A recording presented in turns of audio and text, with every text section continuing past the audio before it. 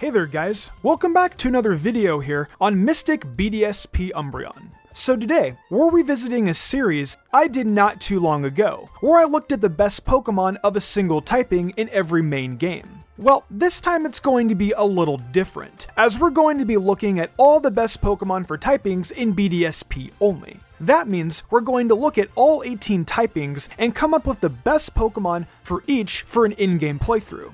Now, of course, if you guys watched the last series, you already know what I think the best Pokemon is for every typing in Diamond and Pearl from the original releases. But things are different now. We of course have the Fairy typing, which changes things a little bit, and different moves and evolution methods, and all that which really affect other Pokemon as well. So I think that's enough of an introduction for this video. Just keep in mind that this is all my opinion, and this is one of those lists where I think there can be multiple correct answers. So we're going to start things off with the water typing here. I looked at all the different water types in the game, and of course, if you watched any of my best teams, you know that I'm very partial to Gyarados. It's a very good Pokemon, but it doesn't get a lot of its flying typing. However, we're talking about the water type here, so it doesn't really matter. Now, that being said, there's really only one other Pokemon worth going up against Gyarados, and it's Empoleon. And that's where things got a little interesting. See, to tell you the truth, I actually kind of think Empoleon is the best water type to go with.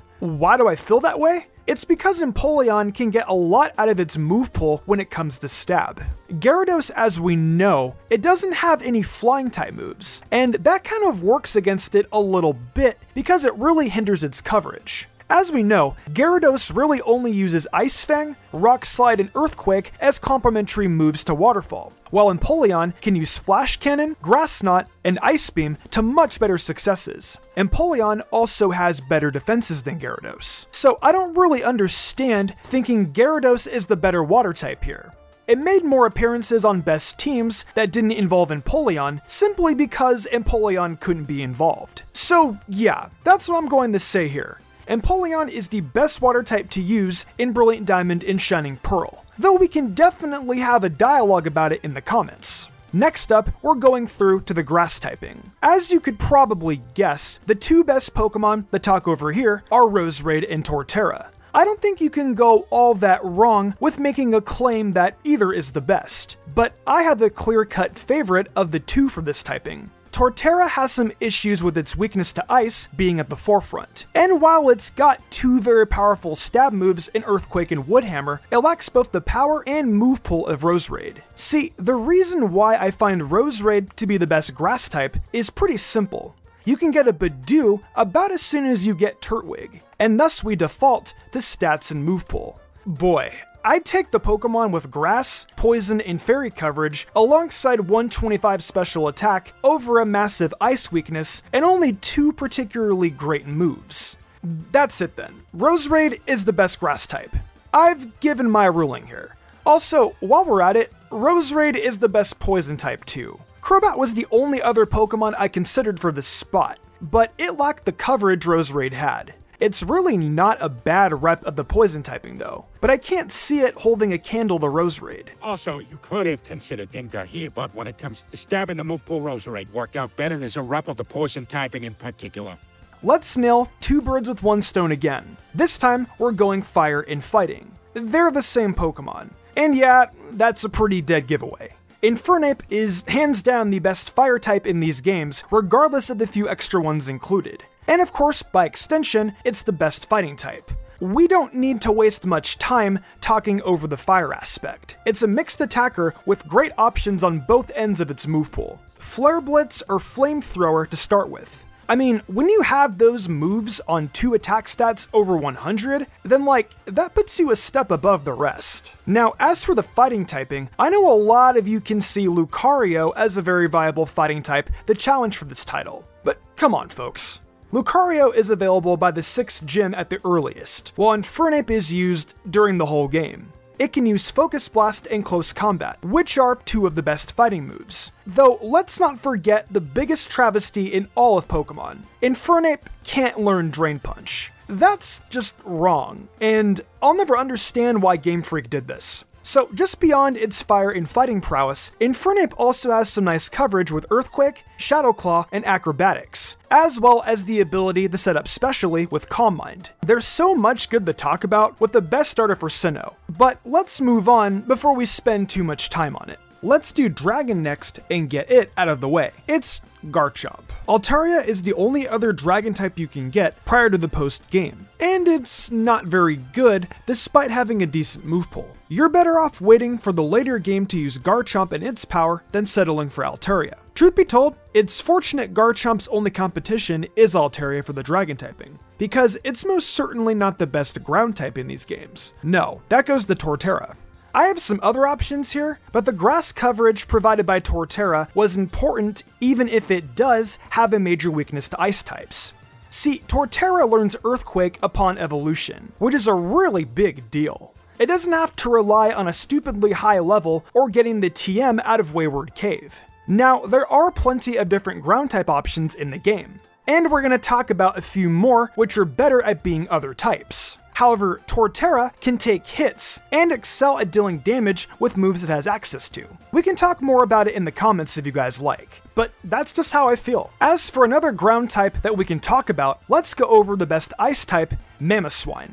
It came close to being the best ground type, but was edged out by Torterra in part due to how much sooner you'd get it. Now, that said, it's really only because there is potential of getting Torterra by around the 3rd gym, while Mamoswine will take a little longer with Ancient Power needing to be heart scaled back on. However, as an ice type, it's the cream of the crop. All of the other Pokemon are pretty much landlocked to the Snow Point City area, but Swinub is available in the underground in non-snowy places. So with it, you'll eventually be able to get Ancient Power on a Piloswine and then end up with a Majestic Mamo. It's a powerful base 130 attack and will have access to Earthquake, Ice Shard, and Avalanche, though a lot of those good moves will come a bit late. And of course Avalanche, as we know from the best team for Platinum, is a meme at this point in time, and it also has negative priority, so yeehaw. Like I said, Mamoswine is the wave among ice types, almost exclusively because it's really the only viable ice type to use early on. Let's hit another 2 for 1 special here in Electric and Steel, as Magnezone checks both of those boxes today.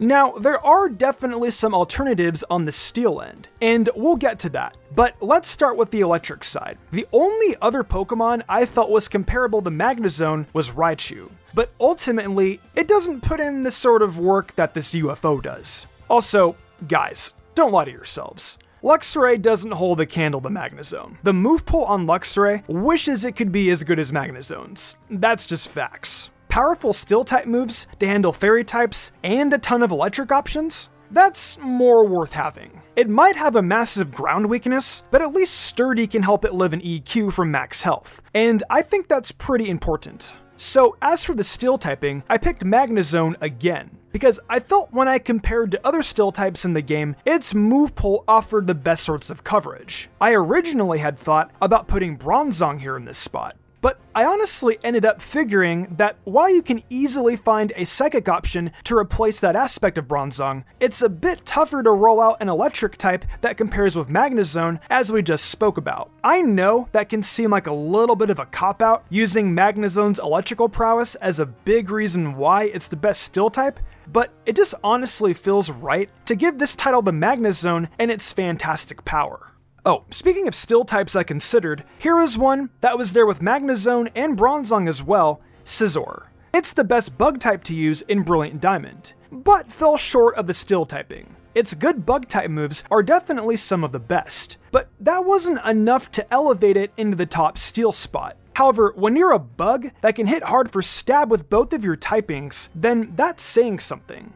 Ironhead, Bullet Punch, and X-Scissor are all pretty great moves, though the lack of coverage is a bit unfortunate beyond the stab. As for Shining Pearl, your best bug type there is Heracross, which might be why it reappears on some of the teams late into the game. It's elevated by strong stab moves from Megahorn to close combat, and its 125 attack stat is pretty fantastic. Heracross wins in that game by virtue of Scizor being version exclusive, and no other bug type really being able to step up to its power. Let's go with the Psychic type next, and this one leads to an argument we've had before, Gardevoir or Alakazam. They're both so good, but only one is the best, and as was the case so many times before, I'm gonna have to give it to Alakazam here. They're both a couple of Pokemon with very similar move pools, with Gardevoir actually arguably having the better one by a slim margin, since it can learn Thunderbolt and Moonblast versus Alakazam's Shockwave and Dazzling Gleam. The big deal in these games is that Ralts and Abra are both available early enough where there is no advantage in that regard either way. We have to go down to the stats really. And as always, Alakazam wins that with 135 special attack and 120 speed. Guardy simply isn't that fast or strong. And even though its odds of taking a hit are better than Alakazam's, that doesn't overly matter in the long run, since Alakazam doesn't have to take hits. It is almost always going to outspeed and constantly have the chance to knock out opposing Pokemon in one hit. I'm giving the win to Alakazam today because it was better where it really mattered, but I know this will trigger the Guardy stands in the comments. Remember, I really like Gardevoir too, but we're talking about Alakazam here, folks. Speaking of disappointing Gardevoir fans, let's do it again real quick. Clefable is the best fairy type to use in BDSP. It doesn't have the stats that Gardevoir has, but it makes up for it in being a coverage machine. These games give you every good move imaginable that Clefable can learn, for very cheap in the Veilstone department store. And at that point, it's hard to go against Clefable. You can put aside needing to find the Moonstone and only 95 base special attack when this Pokemon is actually able to cover every hole on your team. I can understand that some of you guys are tired of hearing about Clefable and how good it is, and why the Veilstone department store is the greatest place you can spend your Pokédollars. But all I have to say is this: quit being jelly. Like, for real. Let's see. We've got the Dark type next, and this one I had a bit of an internal discussion on for a little bit. It came down to two Pokemon, Drapion versus Houndoom. Just who was the better Dark type in these games? It's almost in a way like the Clefable versus Gardevoir argument. The whole thing is power versus coverage, though I ended up giving the edge to power this time. Houndoom is stronger by a lot, like enough for it makes a difference. These two have the same physical attack, but Houndoom outshines Drapion by 50 more points in special attack, meaning it's got the makings of being, at the very least, a fine mixed attacker, something Drapion can't say. The Elemental Fangs, Earthquake, and Great Stab moves are in Drapion's move pool, which makes it very attractive as a Pokemon to use. But Houndoom has some tremendous Fire and Dark Stab in its pool, as well as access to Thunder Fang and its own Poison-type move in Sludge Bomb. That means it can still handle Fairy types, it can defend itself against Water types, at least a little bit, and its two Stab moves will hit like a truck since they're of the special variety. Now, I will give up that Drapion can take hits a bit better for sure, but at the end of the day, these two Pokemon have the same speed, so that's just one thing less to compare. The only other thing there is to bring up in Drapion's defense is the Sniper ability. But crits aren't a guarantee, and even then, all it will do is make a move like Cross Poison or Night Slash hit as hard as Houndoom's Flamethrower and Dark Pulse do at a normal rate. I know you guys already have a ton of opinions throughout the video, but let me know where you stand on Drapion versus Houndoom as well. Next up, we'll hit on the ghost typing real quick. You guys know I've got a lot of love for Mismagius, but I can't deny that Gengar is the best ghost type. It's got 130 base special attack, 110 speed, and all those great coverage moves in its pool that it can easily get from the Veilstone department store. Mismagius has some good coverage too in its pool, but it simply can't touch the premium Gengar stats. Let's go with the rock type next, and this one is going to end up being Golem. I wanted to go with Rhyperior, but unfortunately you're not going to find the Protector until the post-game, so it was off the table. Looking at the Pokedex, there just wasn't a rock type as well off as Golem, as there are too many detriments to using Rampardos, and Sudowoodo just ends up being outclassed. If only Eviolite actually existed in these games, I'd have probably tried to make the argument for Rhydon, but oh well. So at the penultimate spot typing today, we've got Flying, and this one came down to a few Pokemon: Honchkrow, Crobat, and Staraptor. Now, as you guys know, I'm a fan of Honchkrow. Well, really, I'm a fan of all three, but whatever. Honchkrow is seriously gunning for this spot, like big time. It has great stats, a fair amount of flying and dark type stab moves, and the super luck ability is fantastic. Truth be told, I think it's safe to say it's the best flying type for Brilliant Diamond. You just have to acquire a Duskstone, which is surely possible early enough into the game. Though that leaves us with either Crobat or Staraptor for Shining Pearl. And of course, I've got to go with the early bird there. Crobat isn't a bad Pokemon at all. Its poison typing is nice to have, and it's a speedy boy with a very little bit of bulk too. However, its attack stat can't really compare with Staraptor, and it lacks great coverage. It's a close one, sure, but I think Staraptor for me personally is the best flying type for Shining Pearl. So that brings us to our final typing of the day, Normal. There are so many different normal types in these games, and at least a quarter of them are pretty damn solid in a playthrough. However, you guys know me well enough that I've got to pick Staraptor for this position. I'm kidding. I probably pissed a lot of you guys off in the comments because I've been talking about Staraptor a lot. But no, the best normal type is actually going to have to be Snorlax. It's easy to get Munchlax now about halfway through your gym challenge, and its absolutely tremendous special defense and attack help it stand out from the crowd. It has plenty of moves in its pool to cover others, from Heavy Slam to High Horsepower to Brick Break. You just get a lot of mileage out of this fat boy. And while Return isn't back for BDSP, it doesn't hurt Snorlax at all. The big guy is once again the top normal option in a region. So that's it. We went through all the typings, picked the best Pokemon of each, and had some fun along the way. This was all my opinion, of course. So I'm very curious to hear from you guys what you think the best Pokemon of every type is. I know this type of video always creates a little controversy, so I look forward to getting your take on it. For now though, I'm going to wrap this one up with one last note. The Celadon department store sucks. And if you live in Kanto, you should consider importing from Veilstone. That's all.